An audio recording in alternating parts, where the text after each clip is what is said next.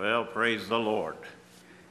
I'll tell you what, if I were a part of this congregation, I'd be encouraged.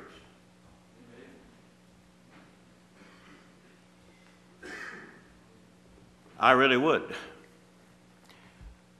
Blessed are they which do hunger and thirst after righteousness. The righteousness is literally what the text says. In other words, blessed are they which do hunger and thirst after God, for they shall be filled. How many of you remember ever hearing that old preacher, Vance Havner? He used to have this statement. He used to say, it's when old Brother Cup gets full to overflowing that Sister Saucer gets in on it. Amen. I want you to think about further the next verse. That's Matthew chapter 5 and verse number 6. Now, this is not the text. I always get down to the end of a meeting, and I can tell you very honestly, I have 3 messages to preach tonight.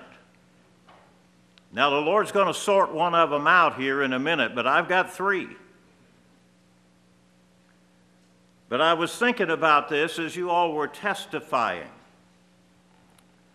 If you look at the 7th verse in Matthew chapter 5, you would read the following. Blessed are the merciful, for they shall obtain mercy.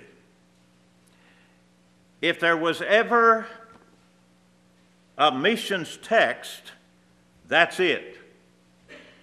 That's it.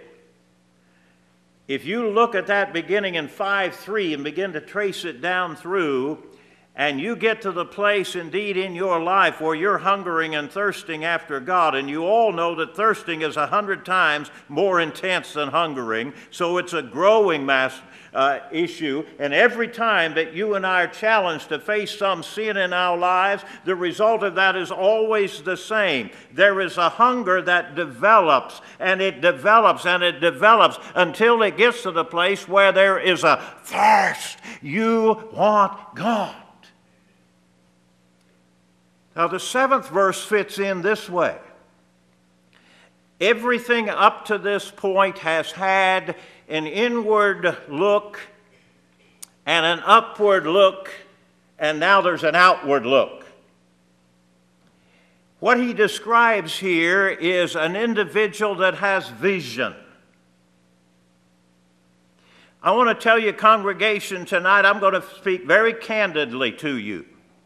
You ought to thank God tonight that you have a preacher that has a heart for God and a heart, therefore, for missions.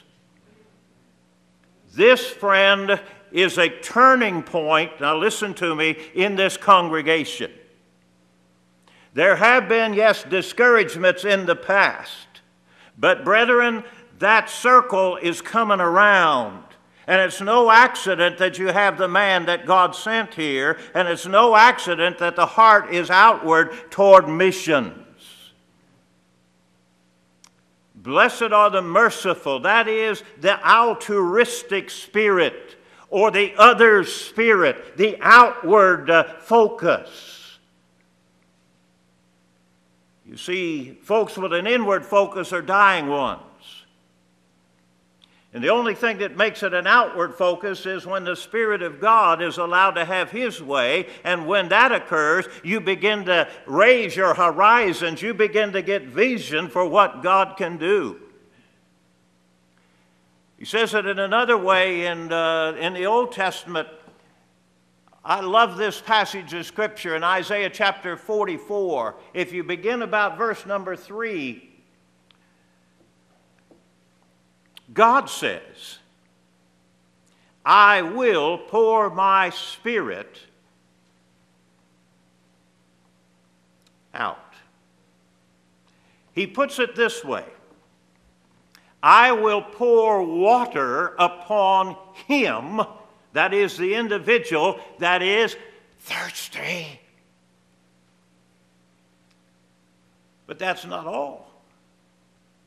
It's not only that God pours water on the individual, the Spirit of God on the individual, but the next phrase says, and floods on the dry ground. Any dry ground around your neck of the woods? Oh, yeah. Neighbors, friends, relatives that are lost, it's all dry ground. Any dry ground in your own heart? What'll make a difference? Out of those paths of the ruts, the way we always did it, and we get into that rut so quickly, do we not? What's the way out of that? It's the Spirit of God, the watering, if you will, of your own heart. And when that occurs, others get in on it. It's the dry ground round about. Now, he isn't finished yet.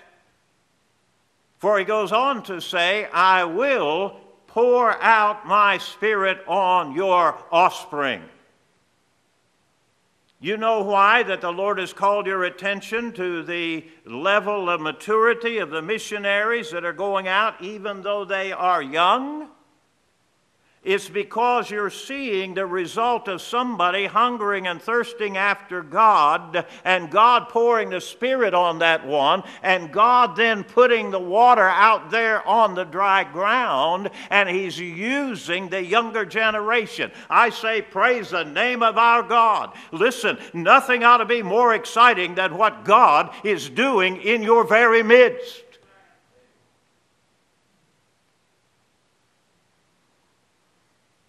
If I was down here closer, I'd join this church if you'd have me. I really would. I can anticipate God doing something here. Praise the name of the Lord. You ought to be shouting. You ought to be thanking God. And that's not all. And here's the message. Open your Bibles now, if you will, to Revelation, the 2nd chapter. Revelation, the 2nd chapter. I want to speak to you tonight for a few minutes. You know how preachers pay attention to time, few minutes. Hopefully the Lord will give me very succinct message, a very on-target message. In fact, I've given you the message already. All I'm going to do now is give you some warning. Okay? Shake your head up and down. That's okay, preacher. Amen. The 2nd chapter of the book of Revelation, I begin in verse number 1. Unto the angel of the pastor of the church of Ephesus write, These things saith he that holdeth the 7 stars in his right hand. Who is that? Talk to me. Christ. It is the Lord Jesus. Who walketh in the midst of the 7 golden candlesticks. I know thy works, and thy labor, and thy patience. The idea there is the perseverance, and how that thou canst not bear them, or endure them which are evil, and thou hast tried them which say they are apostles and are not, and hast found them liars, and hast borne, again it is persevered, and hast patience, and for my name's sake hast labored, and has not fainted or become weary. Nevertheless, I have against thee, because thou hast left, that is, forsaken, thy first love. They have forsaken the preeminence and the priority and the passion of their relationship to the Lord Jesus Christ. Friends, your priority and my priority is Jesus Christ. That's not just priority number 1, that is priority, period. Jesus Christ. Remember, therefore, here's the instruction, given the problem. Remember, therefore, from whence thou art fallen, and repent, and do the first works, or else I will come unto thee quickly, and will remove thy candlestick or lampstand out of his place, except thou repent. Let's pray. Father, I and we are bowing in your presence tonight. We are acknowledging that you have blessed us during these days. There's no doubt about it. And you further want to bless us in the days ahead. And not only that, Father, you want to use us. That's a marvel to us, but nevertheless, you want to use us. That's the reason why you saved us. Not that we would just simply be taken to heaven, but that you could use us as light and salt, as a testimony to our God. And Lord, that's exactly what we want to be. And so, Lord, our prayer tonight is, speak, Lord. Speak, Lord, for thy servant and thy servants await to hear from thee. And God's people said, amen. It was the work of the priest to go into the holy place and to trim the seven-branched lamp of gold. Here you see our high priest who walks in the middle of the seven golden candlesticks. His work is not part-time, it is full-time. He lights the lamps, he pours in the sacred oil, and he removes the impurities that would dim the light. You have been challenged during these days to begin to remove the impurities, or put yourself rather in a position where God can remove the impurities in your life. Now, make no mistake about it, the finest saint in here, the most godly person in here, still has impurities in their heart and in their life. I've said to you before, the closer you get to Christ, the more impurities you begin to see in your heart and life. There are a lot of people that think that's negative. They think the whole message of repentance is negative, but you listen, friend, it is the most positive message that you can ever hear, because when you hear that prophetic voice saying it's time to repent, you can be guaranteed that God is not finished with you yet. And that's one of the reasons why I'm encouraged about this church and the congregation and the people that have come as your missionaries or possible missionaries to go around the world. What is God saying? God is saying, make sure your heart is right. Make sure that your heart is aflame with the gospel, because that makes it effectual here and everywhere else. Listen, friend, if this altar is lined with the saints of God crying out, oh God, examine my heart. Oh God, forgive me here, forgive me there. Oh God, I pray for the missionaries, that Woon family there in Nepal. Oh God, make them a living flame to a dying world over there. Give them wisdom and your direction, Lord. The power, the anointing of the Holy Ghost to be upon their lives. I'm telling you tonight, friend, out of a heart that is inflamed with the love of God, that kind of praying will indeed make the word effectual in Nepal and China and everywhere else around the world, including Boomer, West Virginia.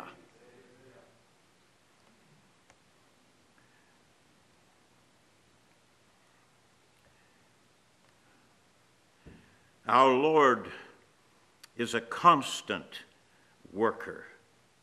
Our Lord is fit to deal with the churches which are his golden lampstands. Why? Nobody knows so much about the lamps as the person whose constant work is to watch them and trim them. No one knows the church like the Lord Jesus does, for his is the daily care. He continually walks amongst us. He holds the preachers as stars in his right hand. His eyes are always on us. So he knows our deeds, he knows our sufferings, he knows our sins. His eyes are like a flame of fire. So he sees with penetration, with discernment, and with accuracy. He is not only the constant worker, he is the careful observer. As he is the most careful observer, so he is the most candid. He is the faithful as well as the true witness. He loves much, and therefore he never judges harshly. He loves much, and therefore he always judges jealously. He will neither speak smooth words or bitter words, but he will speak the truth in love. He is the tender observer. No one can be more tender. Those lamps, listen to me, are very precious to the Savior. You want to know why? It cost him his life, dear one, to light them. Think about it. That's exactly what it cost him. Christ loved the church and gave himself for it. Praise the name of the Lord. He has completed the redemption of his bride, but he continues her preservation. Our prayer must be, Lord Jesus, come into our midst and put our light in order. Oh, for the presence of the Lord to search us as well as to sanctify us. Now, in this text, written to that church of Ephesus and to us, I want you to notice three things. Number one, Christ perceives. I know thy works, nevertheless I have against thee. Number two, Christ prescribes. Remember, therefore, from whence thou art fallen, and repent. And Christ persuades. With a threatening, first of all, I will remove thy candlestick out of his place. There's nothing worse than that. Listen, friends, I travel all over America and beyond. And there are a lot of churches that their candle has been put out. They still look okay, but they're only going through the motions. They're only going through the motions. That ought to cause you and me to fear. It ought to cause you and me to seek the Lord with all of our heart, that be not true. And I do not believe it is true here. And then with a promise he persuades. To him that overcometh will I give to eat of the tree of life, which is in the midst of the paradise of God. Now, the history of this church, if you were to go back to Acts, the 19th chapter, they had great revival. Book burnings. A lot of people getting saved. The power of God demonstrated. All of that occurred right here in Ephesus. Ephesus had some great preachers in the past. They had Apollos, they had the Apostle Paul, and this was the headquarters of John the Beloved before they sent him out to the Isle of Patmos at hard labor. They had some great preachers. I remember a number of years ago being in First Baptist Church in Dallas, Texas, when Dr. W.A. Criswell was pastor. Now, that church was founded in 1886, and this was in the 1980s, middle to later 1980s at that time. And that church only had two pastors in its whole history. The first one was George W. Truett. The second was Dr. W.A. Criswell. You know what a testimony that is to a congregation? It's not just the preachers, it's a congregation. Be that kind of church. Be a loving church. Be a praying church. Amen. Well, Christ perceives. If you look at this text, you see that Jesus sorrowfully perceives the faults. His love is not blind. Now, he'd already commended them. They're a hard-working bunch. They were patient and persevered in persecution. They were strong in discipline, in faith, and in faithfulness toward the heretics. Yet Jesus said, I have against thee because thou hast left thy first love. I want to ask you tonight, are you still in that first love to your Savior? Think with me. How was it the day you got saved? Was it a joyous day? Are you still got that joy tonight? The joy of the Lord is my strength. Amen. Do you still have that joy? Do you still have that desire for the Word? I remember preaching a meeting out in Seattle, Washington a few years ago, and that congregation had known a measure of revival. Now, here's what it looked like. You got there an hour ahead of time, and there was already a whole bunch of folks that were there, and guess where they were sitting?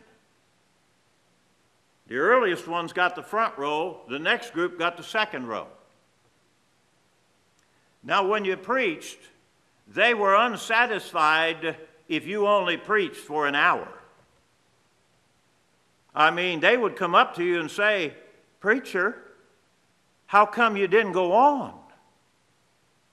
And not only that, this is the picture that you got when you looked out on that congregation. They had their Bibles open, and it just looked like a bunch of baby birds. You know how they look? Put it in there, Mom. They were hungry for the Word of God. And you know what happened when the last amen was said? They went to prayer. They went to prayer. They talked about how God had spoken to their hearts, how God had blessed them. And if God pricked at them and poked at them during the message, you know what they did? They got up and went out to prayer meeting and came back. And when they came back, there was a glow on their face because they had met God. What are you saying, preacher? I'm saying that's the way it's supposed to be. It's the way it's supposed to be. There's a hunger. There's a joy. And you know what else is true of those when you first get saved? You couldn't be shut up. I remember when Ginger and I got saved, it happened to be that her folks and my folks were there because we got saved on Palm Sunday in 1966. And they were up there. Well, when we got home, if Ginger wasn't talking, I was talking. And back and forth. And our folks were just sitting there smiling. Because, you see, we had found the Savior, or the Savior had found us. And the fact was that our hearts were free. And when your hearts are free, you can't be shut up.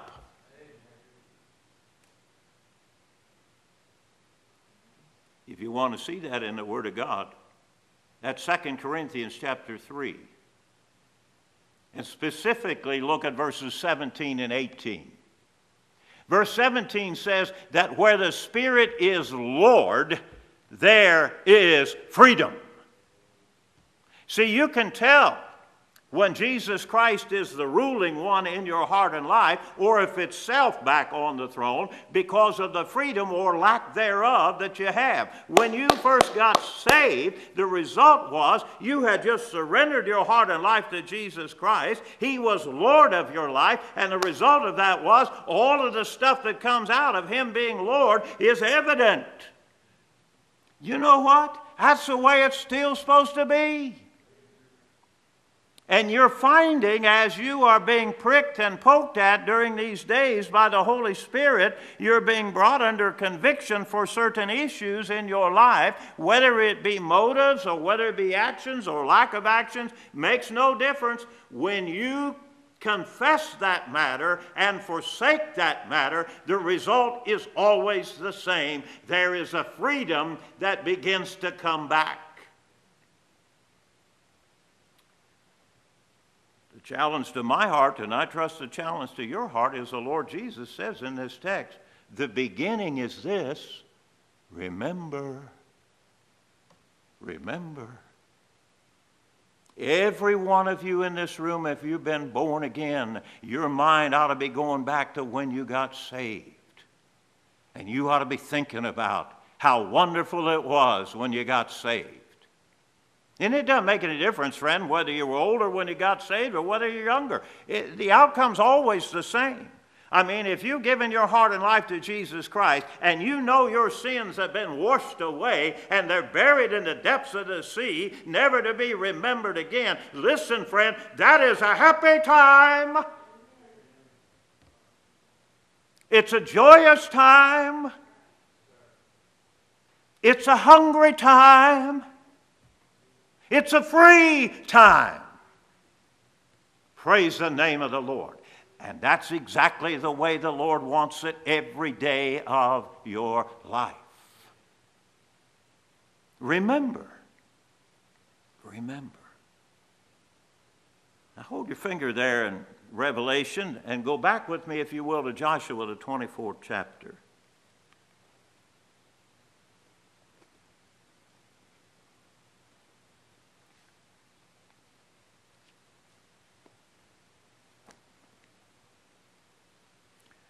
Pick up the reading.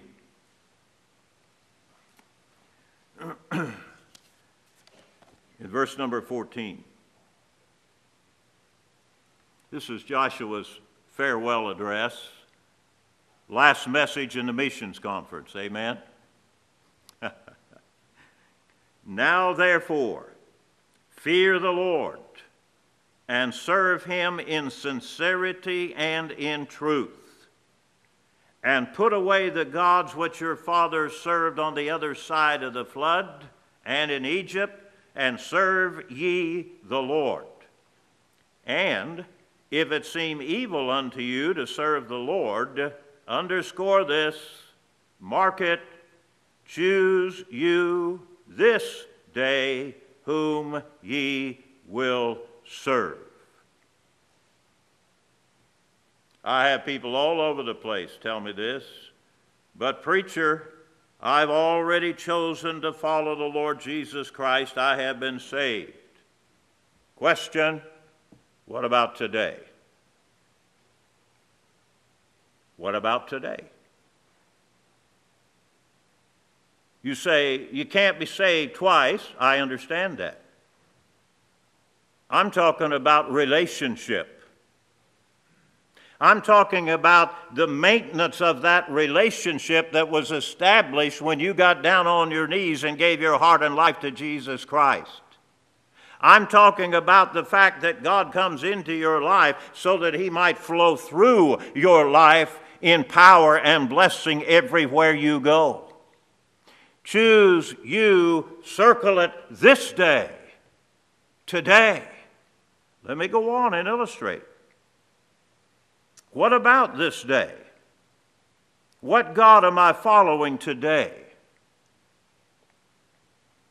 Am I following the God of vanity, that which is not going to count in eternity?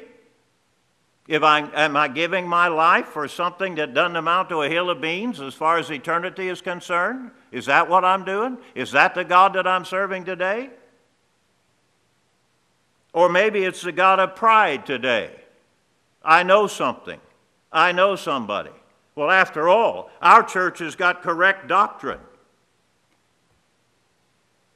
Big deal, friend, if your church has got correct doctrine. If your heart's not right, it doesn't amount to a hill of beans again. You see, that doctrine, friend, as I said earlier in the week, has got to be a living doctrine. It's got to be living. Well, what else? What God am I serving today? Could it be the God of laziness? Hello? How many of us sleep in the morning? You say, but preacher, I know. A lot of whining going on. A lot of complaining. The old-timers used to say a hard bed is conducive to spirituality. Hello? Laziness. Or, what God am I serving this day? Maybe it's the God of materialism. Or maybe it's the God of covetousness. I want, I want. Or maybe it's the God of self.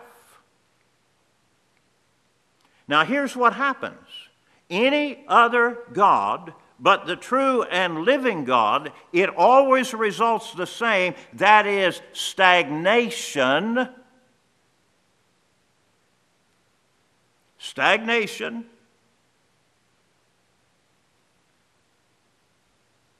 I've got the mind right, but the heart's not right, you see. Again, I've shared this with you earlier in the week, but it bears repeating. You get in a rut, it leads to your rot, eventually it leads to your ruin. A.W. Tozer.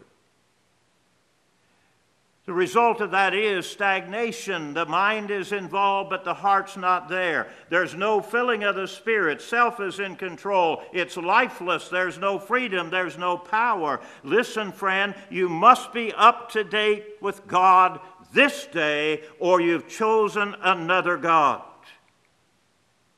And I warn you, the word choose in the Word of God expresses eternal consequences. We're talking about very serious issues. Do you see how important it is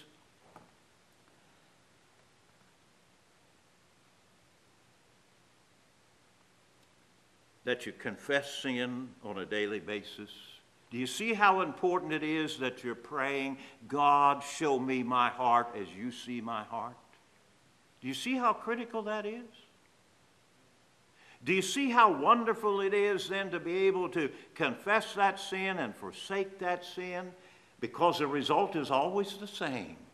There's a livingness that begins to come back into your heart as a Christian.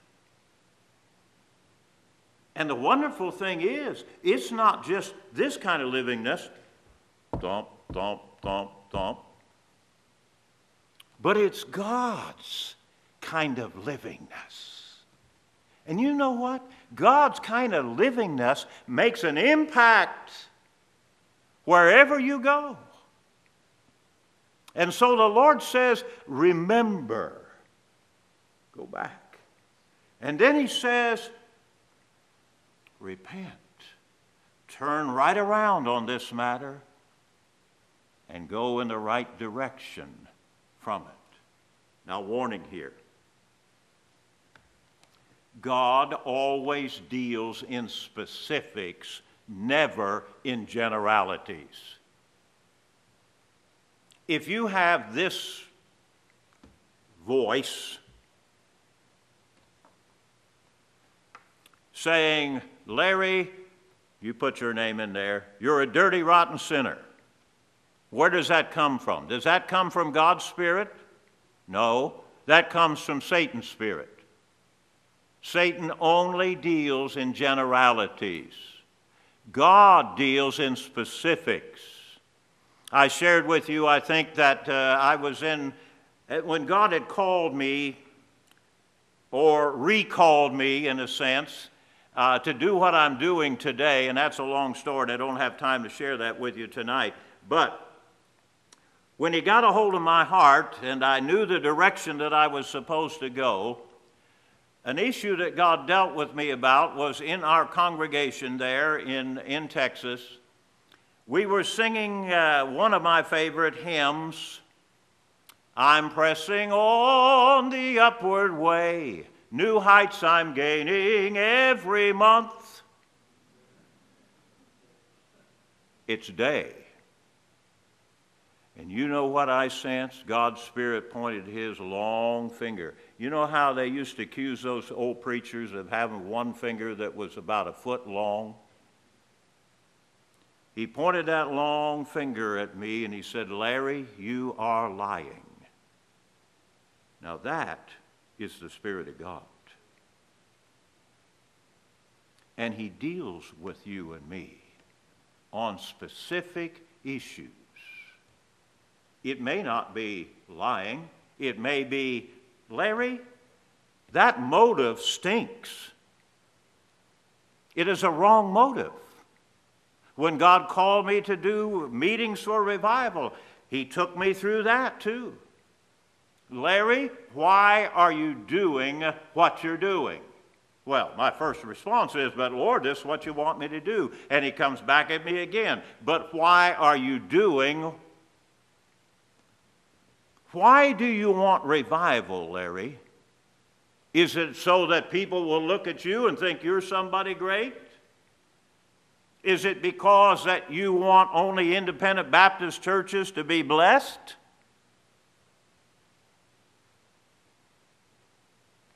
And on it went. You see, you and I do things that may be correct, but we do it with a wrong attitude. How many times do you and I grumble? Oh, surely not. Or we complain. Or we moan. Do you know that all of those things grieve the Spirit of God?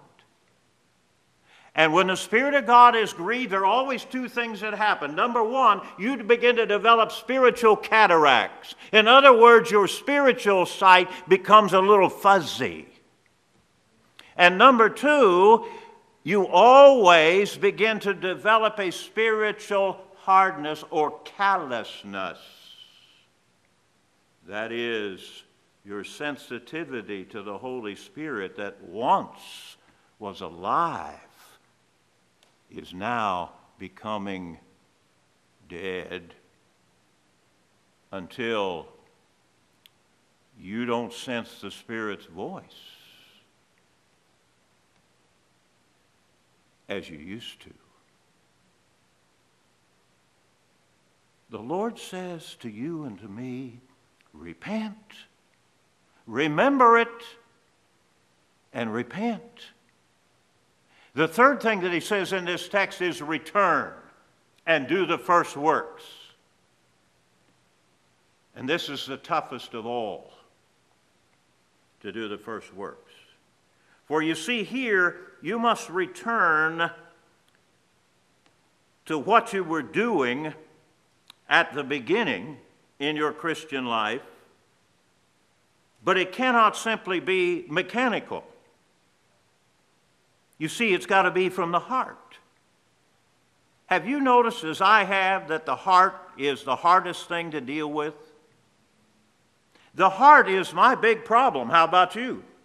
Shake your head up and down, because that's right. It is. Keeping your heart right is the biggest issue you have. Is it any wonder that God said, guard, garrison your heart? Why? Because out of it are the issues of life.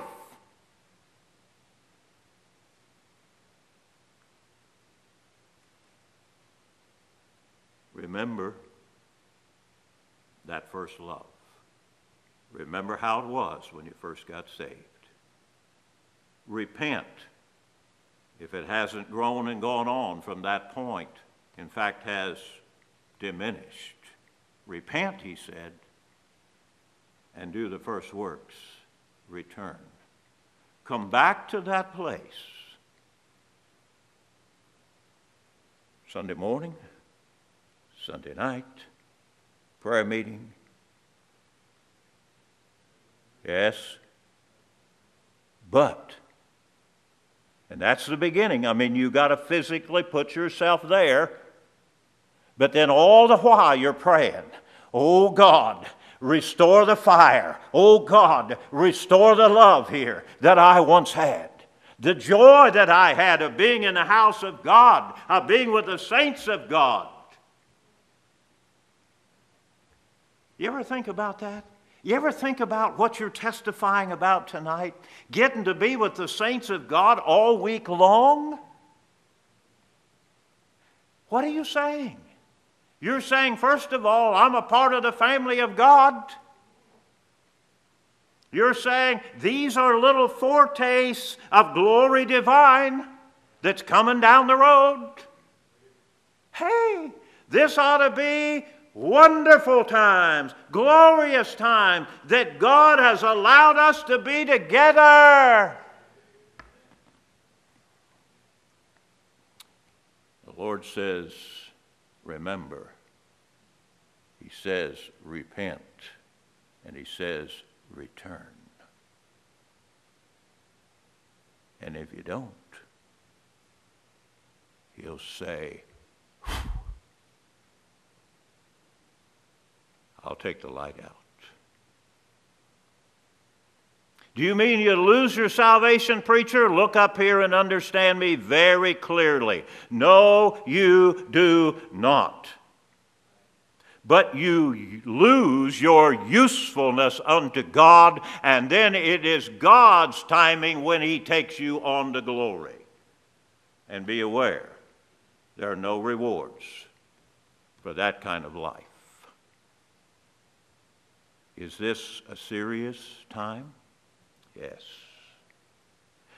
These week of meetings, has it been a serious time? I know that we've been challenged and stirred. I know that indeed the level is rising, the spiritual level in this congregation. Follow it on. Keep on going. Be encouraged by the fact that your God has said, come on, saints. It can get better and better. It can get gooder and gooder. Amen. It can get so good that indeed the saints will be so happy on the inside that the lost ones on the outside are going to begin to come to the door and say, let me in. Let me in. Or your neighbor's going to come and say, hey, tell me about this Jesus that you're serving, the one that is obvious that you're in love with.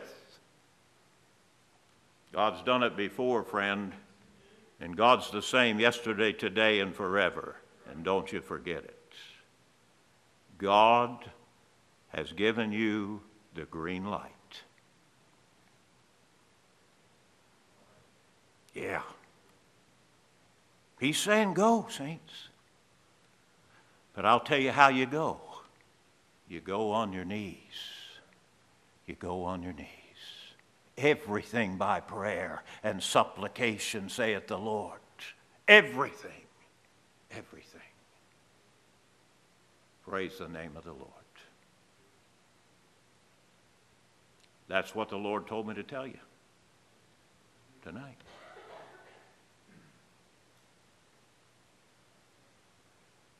Don't miss it. Don't miss it. Don't make the mistake of choosing another God. Choose him. Follow him. Give your all to him.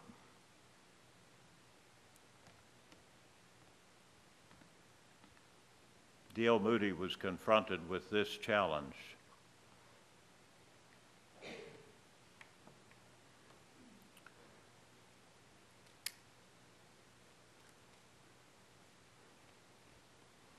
That God is looking for a man whose heart is totally given to God.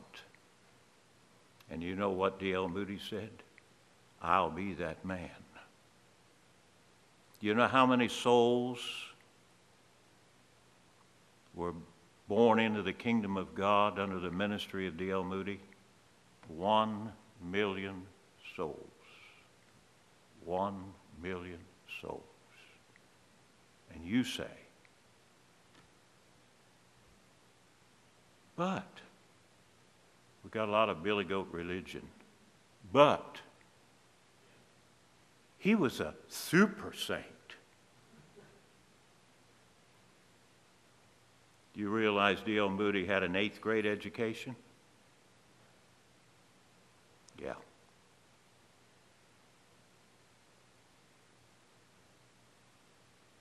You realize that's why God put in James chapter 5, Elijah prayed, and he prayed again.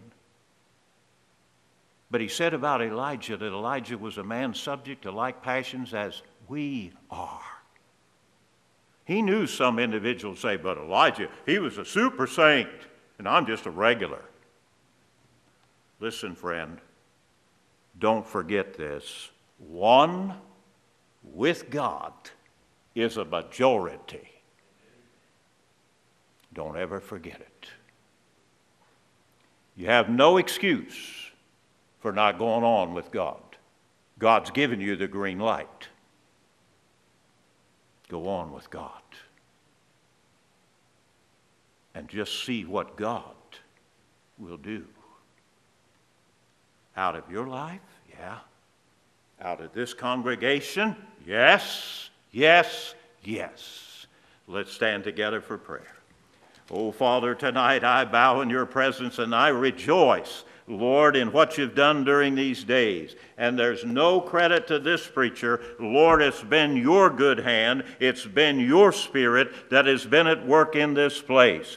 Lord God, how we praise you tonight that you have stirred our hearts. You have challenged our hearts. You have caused us, Lord, to get on our knees. You have caused us, Lord, to remember where we were. You have caused us, Lord, in some cases to repent, to turn around. And there are folks tonight, Lord, that are beginning to return. They're beginning to understand the waywardness of their heart in the past. They're beginning to understand it is not only important to be here Sunday morning and Sunday night and Wednesday night and whenever else the missions are going on or the meetings are going on, but Lord, with a right heart, with a heart that is in love with Jesus Christ. Oh God, everything else in this world is going to be done and gone, but the love of Christ remains. Oh, bless the truths to our hearts here tonight. We're going to sing a hymn of invitation, but I want us to sing this little song before we do that. I think you all know it.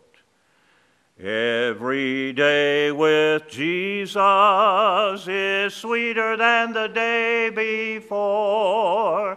Every day with Jesus, I love him more and more. Jesus saves and keeps me, and he's the one I'm waiting for. Every day with Jesus is sweeter than the day before. Can you say that honestly from your heart tonight? Brethren, if you cannot, it can be. It can be. May God help it to be so in all of our lives. Let's sing, Have Thine Own.